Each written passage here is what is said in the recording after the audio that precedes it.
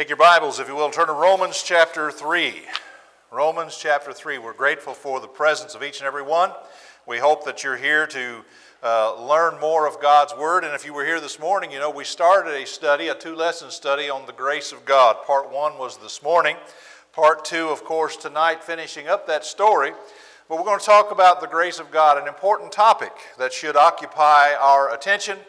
Something that should bring us great joy to know that God is gracious toward us. And we begin the reading here in Romans 3, verse 21, when Paul really gets down to the meat of the Roman letter and tells us what he's writing about. He says, "But now the righteousness of God apart from law is revealed, being witnessed by the law and the prophets, even the righteousness of God through faith in Jesus Christ to all and on all who believe, for there is no difference.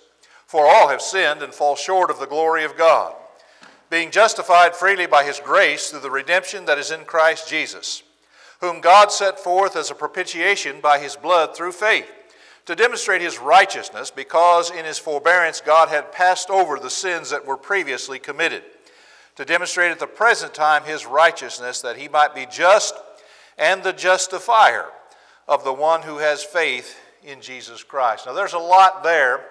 We're not going to dig into every part of that this evening, but the core of the text is found in verses 24 and 25, where he talks about being justified freely by His grace. That's our topic, isn't it? We're talking about the grace of God, and he says we're justified by His grace. The word justified is a term that is synonymous with forgiveness.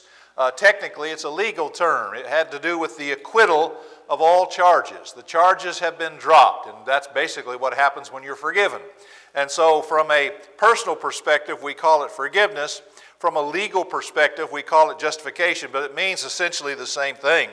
And he says we're justified or forgiven by His grace. And so we know that the grace of God has a hand in that. It is the basis upon which our salvation rests. But then he says, through the redemption that's in Christ Jesus. Now that's interesting, because the word "through" tells us that the grace is manifested by means of or through that redemption that's in Christ Jesus. The grace of God is connected to the cross of Christ. And that's very important for us to grasp. Grace comes through the redemptive death of Jesus. In fact, in the next verse it says, God set forth Jesus as a propitiation by His blood. A propitiation is a sacrifice of atonement. Some translations will actually say that. A sacrifice of atonement. So Jesus being set forth as a sacrifice really was the manifestation of God's grace. What we want to do tonight is conclude our study. Now let me just back up just a little bit and tell you about this morning's lesson. I'm not going to re-preach the whole thing, but just kind of get it before our minds. We talked about these false concepts of grace this morning. We talked about the Catholic concept of grace, that it's something dispensed by means of the church's priesthood. And we showed that all Christians are priests and that Jesus is our link to God, not the church. The Protestant concept is that grace is an enabling power. It's that zapping of the Holy Spirit. In fact, they call it irresistible grace. That's where that phrase comes from when the Calvinist talks about irresistible grace. That's that zapping that enables you to believe and enables you to believe. We pointed out that that was false because we're not totally depraved to start with. They get started on the wrong foot. Getting a little bit closer to our brethren, some people believe that grace is God ignoring our sins or tolerating our sins. And we pointed out that God never does that. He never ignores or tolerates sin. And then some people see grace kind of like a sunscreen. You put it on to protect you while you go indulge. That's what you do with sunscreen. You put it on to protect you while you indulge in the sun. And some people see grace that way. You put it on to protect you while you go indulge in sin. And all of those are erroneous concepts of grace. They are not true. They are not biblical. And if you want some more information about that, if you weren't here this morning, you can go online and you can listen to the first lesson from this morning and you can get more details about that. But moving forward to tonight's lesson, we want to talk about the true biblical concept of grace. And as you know, I like to begin with definitions so that we're all on the same page. And so we want to start with the definition of the word grace. It comes from the Greek word charis, if I'm pronouncing that correctly. And it's a word that describes God's attitude toward us. It's an attitude word. And God's attitude toward us is gracious. Now, I want you to think about that for a second. It's one thing to say it, but it's another thing to just think about it. It really literally means goodwill. It literally means favor. So God has goodwill toward us. God has favor toward us, listen carefully, in spite of our many sins. That's the beautiful thing. That's the amazing thing. That's why we call it amazing grace, because despite the fact that we're sinful creatures, despite the fact that we've blown it with God, He's still gracious. The last thing God wants to do is send us to hell. Believe me when I tell you that. That's the last thing He wants to do. It's the furthest thing from His mind. But know this too, He will do it. If we don't respond to His grace in a positive way, He will do it. But He really does not want to do that. And so that's what we call a gracious attitude or a gracious disposition. That's what grace means. Now, a lot of times we define grace, we don't stop with the word favor. We say unmerited favor. Now, when you consult the lexicons, they don't say that. The Greek lexicons don't say unmerited favor. We say that. But we say that with good reason. There's a good reason why we say unmerited favor, because this grace that we're talking about here is not something that you and I deserve, and it's not something that you and I can earn. And we touched on that a little bit this morning. If you turn over to Ephesians 2, in verses 8 and 9, and Paul picks up on this theme of grace again. And this was our reading this morning, as a matter of fact. He says in verse 8, "For by grace you have been saved through faith." Grace being God's part, faith being man's part. By grace you've been saved through faith, and that not of yourselves, it is the gift of God. Now that gift of God refers back to the word saved. It's salvation that is the gift of God. And so it is the gift of God. In verse 9, not of works, lest anyone should boast. So it's not the idea that you earned this, that you've been so good in your life and you've behaved yourself so well that God says, well, I got to save that fella. He's just too good. He's too wonderful. He's too amazing. And that's just not true. Because no matter how hard we've tried, we've all sinned and fallen short. In fact, that was in our reading, wasn't it? Romans 1, all have sinned. Romans 3:23, all have sinned and come short of the glory of God. Now, when we say grace is unmerited, a lot of people run away with that. And they say, well, since it's unmerited, then there's nothing for you to do at all. And we've all had those conversations with our religious neighbors, haven't we? They say, well, you can do nothing to save yourself from sin. That's just simply not true. That's not what the Bible teaches at all. Turn, if you will, now to John chapter 6. And Jesus explicitly tells us there is something for us to do. In John chapter 6, in verse 28-29, they asked Jesus an important question. They said to Him, what shall we do that we may work the works of God? Look at the question. What shall we do? We do. That's talking about people, mankind. And they said, what shall we do, Jesus, that we may work the work of God? And Jesus answered and said, this is the work of God, that you believe. Notice that. You believe. That's something man does. Faith is something man does. That's on man. God's part is grace. Man's part is faith. And Jesus said this is the work. Faith is a work. Faith is something you do. You're responsible to do that. So when someone says to you there's nothing for you to do or nothing you can do, that's just simply not true. There is something for you to do. Believe. There is something for you to do. Trust. That's your obligation. So grace doesn't mean that there's nothing to do. It just simply means we cannot earn it and we do not deserve it. God gives it to us. Now God manifested His grace in three ways. And we sort of touched on it in Bible class this morning. God manifested His grace in terms of God revealing or coming up with the plan of salvation. God is the planner. Remember we talked about that in Bible study. God is the planner, Christ is the executor, and the Holy Spirit is the communicator. Well, that works with grace too. You see, God in His grace, He planned out this great plan of salvation. That's how God's grace was manifested to us. Turn, if you will, to 2 Timothy chapter 2. I said 2, chapter 1, I'm sorry. 2 Timothy chapter 1. And we'll begin the reading with verse 8, just so we have a little bit of context here. And it's kind of a long reading. I'm going to read it and then I'll go back through it. 2 Timothy 1 verse 8, Paul said, therefore, do not be ashamed of the testimony of our Lord, nor of me his prisoner, but share with me in the sufferings of the gospel according to the power of God, who has saved us and called us with a holy calling, not according to our own works, but but according to his own purpose and grace, which was given to us in Christ Jesus before time began, but now has been revealed by the appearing of our Savior Jesus Christ, who has abolished death and brought life and immortality to light through the gospel. Now, there is a lot right there. We're going to walk through some of that stuff because there is a ton of information in these verses. But the reason I started with verse 8 is because he talks about the power of God. Do you see that there at the end of verse 8? The power of God, verse 9, who has saved us. The who there in verse 9 is God. So God has saved us and called us with a holy calling. The word saved is critical here because that's what we're talking about. Salvation, the plan of salvation, saved by grace. And he says God is the one who's done this. He saved us, he rescued us, he delivered us. And he called us. The calling, of course, comes by means of the gospel, but he called us with a holy calling. There's another word there that indicates our responsibility, holiness. Holiness means that we're separate from sin and that we're set aside to the work of God, to the service of God. That's what holiness is. And you and I have been called to a holy calling. God expects something of you. And he expects something of me. If he's going to extend his grace, then you and I have the obligation to live a holy life. That's exactly what he's saying right there. He's called us with a holy calling.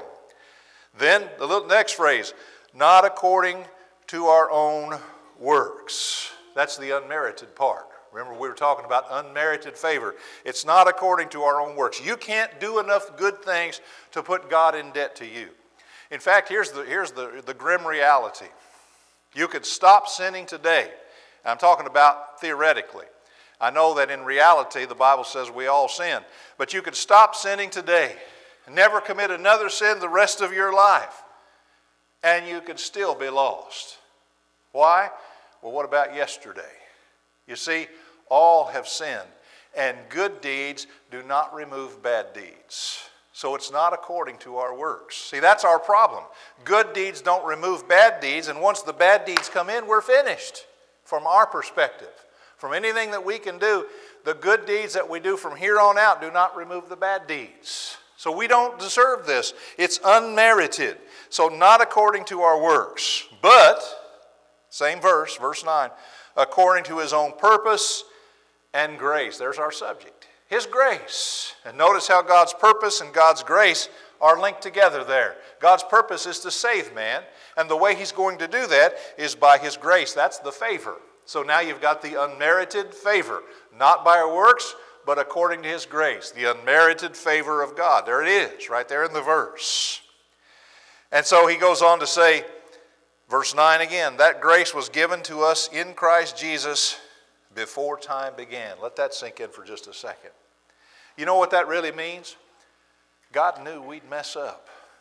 He knew that we'd mess up. Sooner or later, mankind's going to mess up. Sooner or later, mankind's going to see God has the ability to know all things. And he could look out into the future, and he knew that sin was going to come into the world. And so before he ever said, let there be light, before he ever made the first thing in this universe, he already had the plan laid out in his mind. That's what that says. Before time began. The grace was given before time began. He already had the plan in his mind. He knew he was going to make this world. He knew he was going to put man on it. He knew he was going to make man in his image. And he knew man was going to blow it. He just knew it. And so he had this contingency plan to save man in Christ. And as soon as sin kicked in Genesis 3, God kicked in the plan of salvation and started it in motion. Because he already knew what would happen, you see. And then the next thing, verse 10. But now, see, it was given before time began, but now has been revealed. See, we didn't know about it until the days of Paul, when it's fully revealed, you see. Now has been revealed, and how it was revealed? By the appearing of our Savior. When Jesus came into the world, that was the appearance of God's grace. That was the manifestation of God's grace, you see, the appearing of Jesus Christ. And that very neatly leads right into my next point. So let's just stop here and analyze what we've got.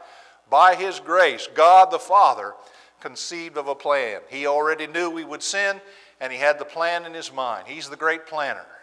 And then along comes Jesus Christ to execute the plan. And in his grace, Christ provided the sacrifice. That's what we need, you see. Sin is our problem. And the solution is going to be found in the grace of God. And, let's turn our Bibles to Matthew chapter 18. Sin is our problem, as I said a moment ago. And when it comes down to sin entering our life, you and I have one of two options. With respect to our sins, number one, the sins can be forgiven. Or number two, the sins must be punished. There is no option C. There is no option C. The sins will either be forgiven by the good Lord or they will be punished. There is nothing else. That's it. Those are the two options that you have. And this is illustrated very vividly in Matthew the 18th chapter. And actually, he's talking about human forgiveness, but he uses divine forgiveness to illustrate it. In Matthew 18, verse 21, just to see the context here, Peter came to Jesus, and he said, Lord, how often shall my brother sin against me and I forgive him? Up to 7 times? And I'm sure Peter thought he was being generous. But Jesus said, I do not say to you up to 7 times, but up to 70 times 7. That's a hyperbole, an exaggeration. And the Lord is basically saying here that forgiveness is a never-ending thing. It's something that is always needed and something that is always going to be happening if you're going to be right with God. And so up to 70 times 7. And then he slides into this little parable. We won't read the whole parable, but I want to get to the key elements here. Verse 23, therefore the kingdom of heaven is like a certain king, that would be God, God the Father, a certain king who wanted to settle accounts with his servants. There's your final judgment. That's when God settles up all the accounts that we have. And when he had begun to settle accounts, one was brought to him who owed him 10,000 talents. Now, that doesn't mean a whole lot to you and I, because when we think about money, we think about dollars and cents. That's the way we look at money. But a talent was a measure of money back in those days, and it was a huge sum of money. As I understand it, 10,000 talents is roughly the equivalent, and different Bibles will say different things. I understand that because scholars aren't 100% certain on this, but from my digging into this, the best I can come up with, 10,000 talents is about the equivalent, listen carefully, of 200,000 years of pay at minimum wage. Now, minimum wage in Bible times was a denarius a day. That's what you worked for. That was just enough food to get your supplies for the day, your bread for the day, and that's it. That was minimum wage. And so if you made a denarius a day, it would take you 200,000 years to pay off this debt. This guy's in over his head. You can't live that long. Nobody lives that long. Not even Adam and Eve. Not even Methuselah lived that long. This guy's in over his head. That's what sin does to us. Sin puts us in over our head. We are in a mess. We are in over our heads. We can't pay this debt. There's no way in the world we can pay this debt. So verse 25 says, as he was not able to pay, his master, that's God, remember, commanded that he be sold with his wife and children and all that he had, and payment be made. That's punishment. That's justice right there. I'm going to sell you into slavery, and I'm going to sell your wife into slavery. And guess what? You're probably going to go this way, and she's probably going to go that way. And not only am I going to sell you, and I'm going to sell your wife, I'm going to sell your children.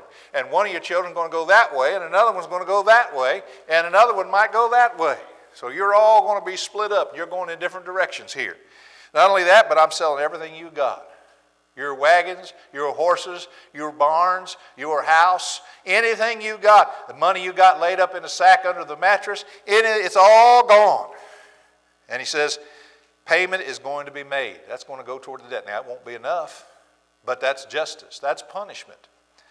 The servant therefore fell down before him and he said, Master, have patience with me and I will pay you all. I'm begging for mercy, begging for grace. That's what he's begging for. Begging for grace, begging for mercy. And the master of that servant was moved with compassion. Here comes the grace.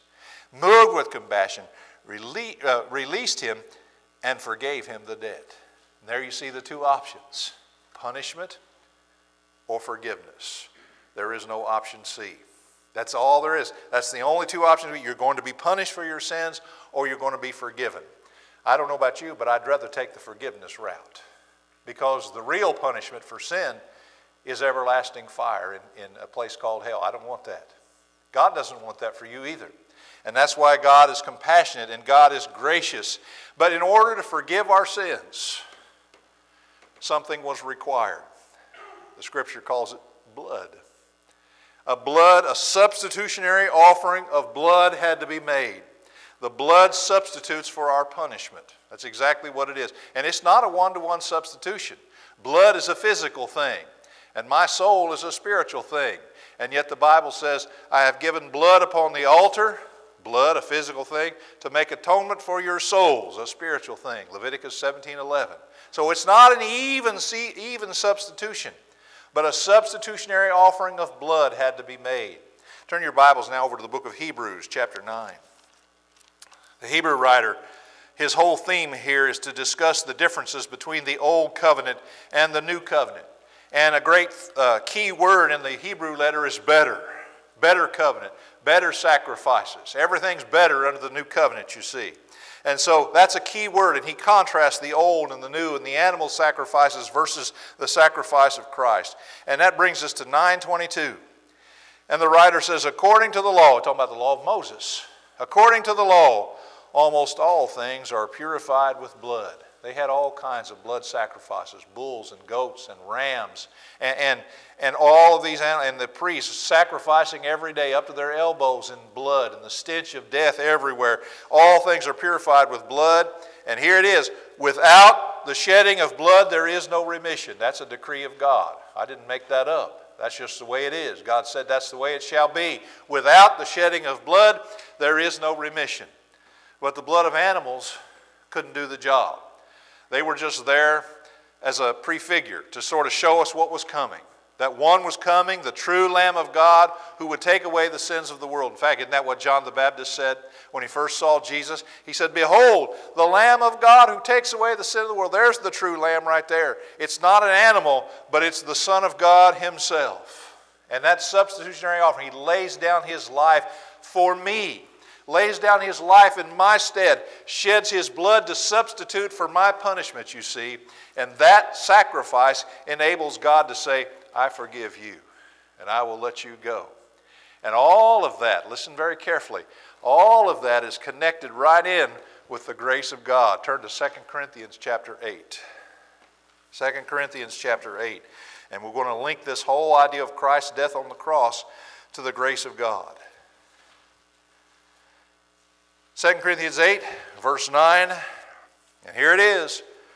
For you know the grace of our Lord Jesus Christ. There it is. And that's my second point. By his grace, Christ. By his grace, Christ. So you know the grace of our Lord Jesus Christ, that though he was rich, yet for your sakes he became poor, that you through his poverty might become rich. Now, that's kind of vague language, but I think we know what he's talking about here. He was rich up there in heaven. Think of that. He'd never left heaven before. He'd been up there with the Father, been up there in heaven, right next to his Father, creator of the universe, enjoying all the beauties and all the glories and all the blessings of heaven, angels attending to his every wish and every whim. And then one day, he becomes poor and he leaves heaven. Now, can I suggest to you, by the way, that the sacrifice of Jesus began the moment he left heaven?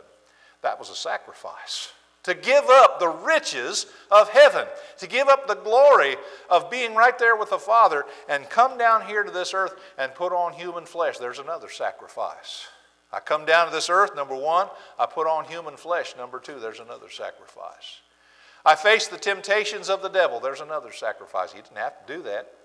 He chose to do that. He chose to come down here, to put on flesh, to face the temptations of the devil. Then the ultimate poverty, his death on the cross. You can't get much more poor than that. You've given it all up. You've given up your place in heaven.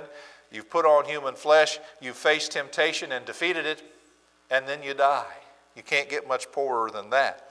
So he became poor so that you and me, through his poverty, through what he did, might become rich. That we might have forgiveness of sins, that we might be able to be with God. And notice how in verse 8 that's connected to the grace of God. That is grace. That's what grace is right there. Jesus on the cross. That is what grace is. Another passage, Hebrews 2. And the writer, he talks about, just to put him in context here, we'll start with verse 6. We're going to verse 9, but we'll start with verse 6. He quotes from Psalms 8. Verse 6, one testified in a certain place saying, What is man that you are mindful of him? Now, when he starts right there, what is man? And all the way down through verse 8 where he says, you put all things in subjection under his feet. All that's a quote from Psalms chapter 8. And David wrote that. And David wrote that about mankind. What is man that you're mindful of him? In fact, in the context in Psalms 8, David says, when I consider the heavens and the moon and the stars which you have ordained, David says, I look out there and I see how vast this universe is. I see all those stars way out there, the moon way out there, and I realize that I'm just a little speck of dust on a bigger speck of dust. I'm nothing. I'm nobody. And yet, you're mindful of me. What is me? I'm special. I must be special because God is mindful of me. What is that song we sing? Thou thinkest, Lord, of me. Thou thinkest, Lord, of me. What is man that you're mindful of him? Or the son of man that you take care of him? You've made him a little lower than the angels, a reference to humanity. You've crowned him with glory and honor. This is all about mankind.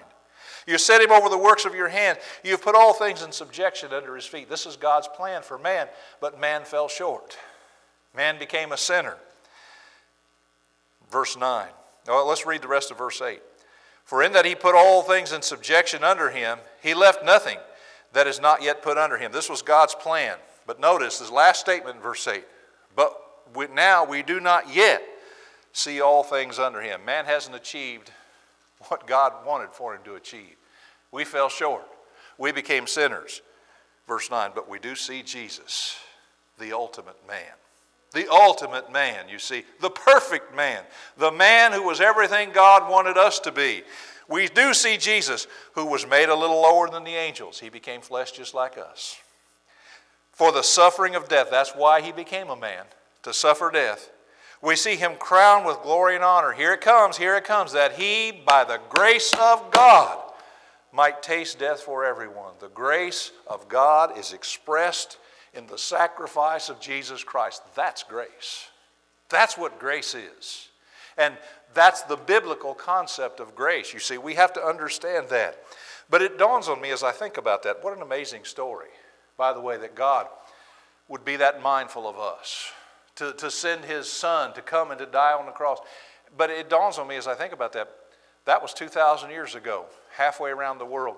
What if that had happened and nobody knew anything about it? Wouldn't help me one bit, would it? If I didn't know Jesus died for me, that wouldn't help me one bit. And if you didn't know Jesus died for you, that wouldn't help you one bit. And that brings in the third component. You see, God planned it out. The Father planned it out. Jesus executed it, and the Holy Spirit communicated it. The Holy Spirit communicated. It would do me no good if I didn't know that Jesus died for me and that there was a plan to make me right with God. Turn your Bibles to Ephesians chapter 3. Ephesians 3. And we want to start the reading in verse 8 because I want you to see how God connected, or how Paul connected his preaching with the grace of God. I want you to see that. Verse 8. To me, that's Paul, who am less than the least of all saints. That's another hyperbole. You can't literally be less than the least. But this is an exaggerated way of expressing his humility. To me, who am less than the least of all saints. I'm nothing. I'm nobody in this great scheme of things. But watch it now. To me, who am less than the least of all saints, this what? This grace was given. This grace was given. What grace, Paul? That I should preach among the Gentiles the unsearchable riches of Christ. The grace of God is contained in the message, isn't it? This grace was given that I should preach among the Gentiles the unsearchable riches of what? Christ, the one who died for us. Where did he get that message? All the way back up here to verse 5.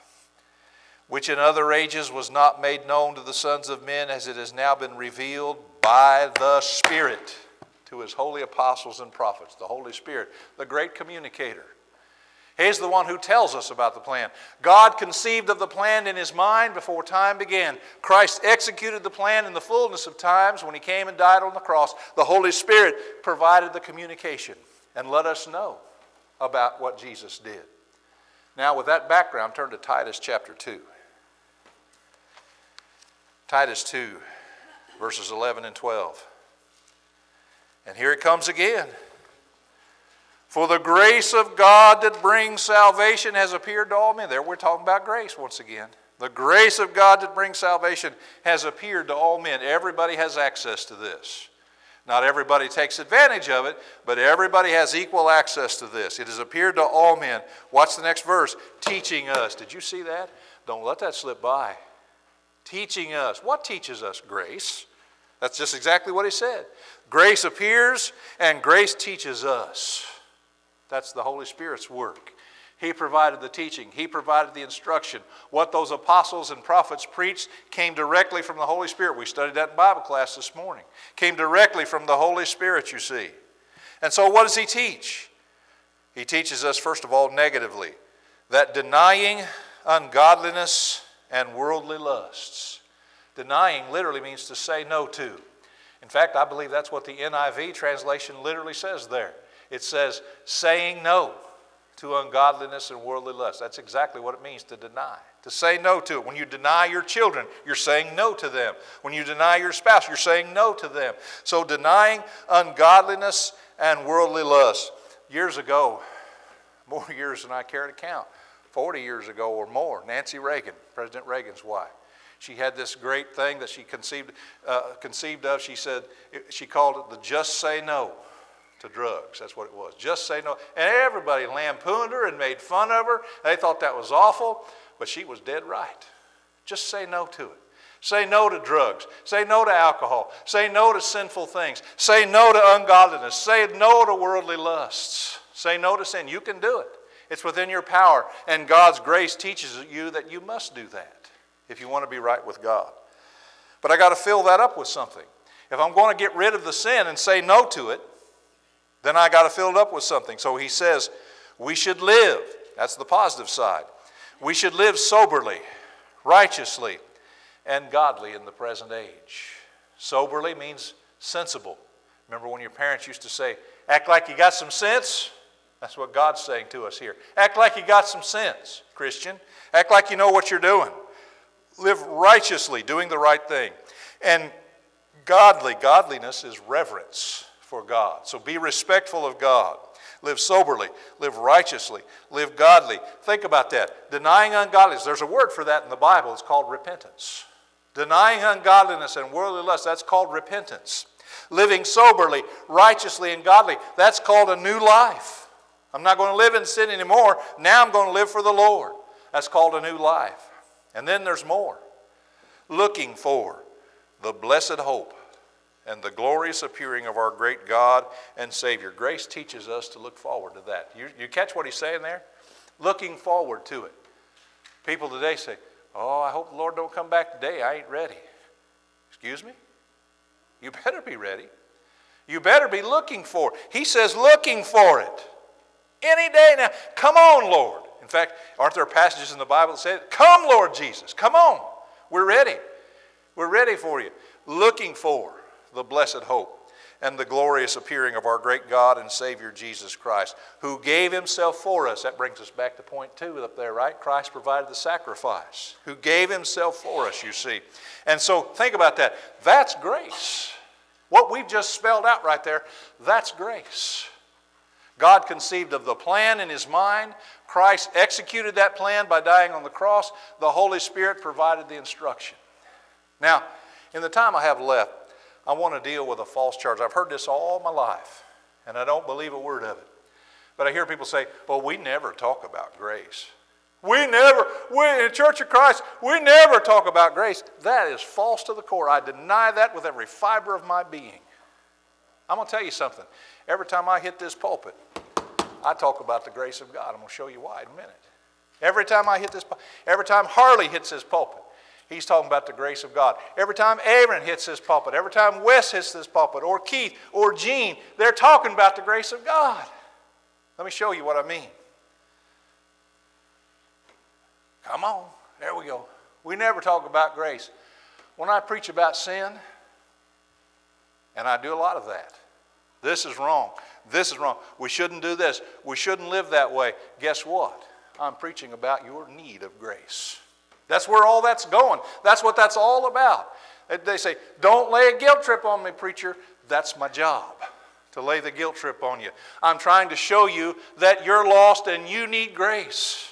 And so every time somebody preaches about sin and how terrible it is, they're talking about grace. That connects to grace because that tells me I need it. Not only that, but when I preach about Christ, I talk about His life, His miracles, His death, His burial, His resurrection, His deity. I'm talking about the means of grace. You see, without that bloody sacrifice on the cross, I can't be saved.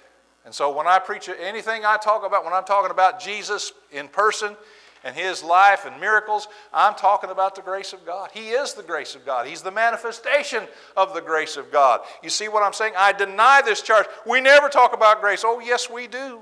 Every time we hit the pulpit, we talk about grace. And don't you ever forget that. When I preach the conditions of salvation, hear, believe, repent, confess, and be baptized, I'm telling you how to access grace. How can I get into Christ? How can I get into grace? Hear, believe, repent, confess, and be baptized. If you've already done that, then repent and confess to God. Pray to God that perhaps the thought of your heart may be forgiven. When I preach conditions of salvation, I'm preaching access to grace. Don't tell me we never talk about grace. Talk about it every time we hit the pulpit. That's a fact. When I preach about faithfulness, be thou faithful unto death. And that could include a lot of things. We need to worship God acceptably. We need to live moral lives. We need to do this and we need to do that. When I preach about faithfulness, I'm preaching how to remain in grace. How can we stay in God's good grace? Don't tell me we don't talk about grace. We talk about grace every time we hit the pulpit. That's the theme of the Bible, is grace. And so I hope that you understand that, and I hope that you appreciate the grace of God. This is what the Bible teaches about grace. Not that stuff we talked about this morning. That's phony baloney stuff. That's false doctrine. That's the doctrines of men. This is grace. And right now, take out your songbooks, turn to that invitation song number 317, and guess what? This is your golden opportunity to access the grace of God. We're going to sing this song, and it's not something the Scripture requires, but it is our custom, and it's a great custom. I wouldn't change it for nothing, but it is our custom to extend this invitation in every service, because we want you to know this is what we're all about, the salvation of souls. And so we extend the Lord's, it's not our invitation, by the way, it's the Lord's invitation. He invites. Come to me, Jesus said. Come to me, all ye that labor and are heavy laden. So it's the Lord's invitation. He's just using me to extend it. And this is your lucky day. The invitation is being extended to you one more time. How many times, and I can relate to this personally in my own life. Used to come with Anna when I was courting her. Used to come to services, knew I needed to obey the gospel, knew what I needed to do. The invitation song come, I grabbed the pew. I knew I needed to go forward, but I wouldn't do it. But you've got to get past that. I got past it. You've got to get past that. Turn loose of that pew. Get out in that aisle and come down here and tell us you believe Jesus Christ, the Son of God. This is your time to do it.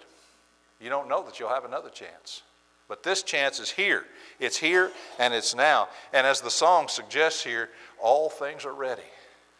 There it is. It's all ready. God already has the plan laid out. Christ already died on the cross. The Holy Spirit's given us all of our instructions that we need. Everything's ready. All we need is you. If you're subject to the invitation, please, won't you come now while we stand and while we sing.